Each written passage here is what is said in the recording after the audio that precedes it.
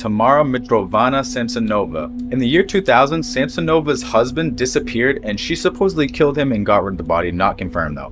In March of 2015, Samsonova met 79-year-old Valentina Nikolavna Ulvanova. A friend of the two asked Ulvanova to shelter Samsonova for a time, to which Ulvanova agreed, and over the time the relationship between the two quickly deteriorated. She decided to poison Ulvanova. She bought an Oliver salad, which was one of Ulvanova's favorite dishes, then put the pills in the salad and gave it to the unsuspecting woman. Samsonova later found Ulvanova's body and proceeded to dismember it with 2 knives and a saw. On the evening of July 26, Ulvanova's decapitated body was found near a pond. In December 2015, according to media reports, police found a diary which contained details of some of the murders. One entry read, "I killed my tenant Voldoya, cut him to pieces with a knife, and put the pieces of his body in plastic bags and threw them away in Fruensky district." So, dude, this lady was cold-blooded.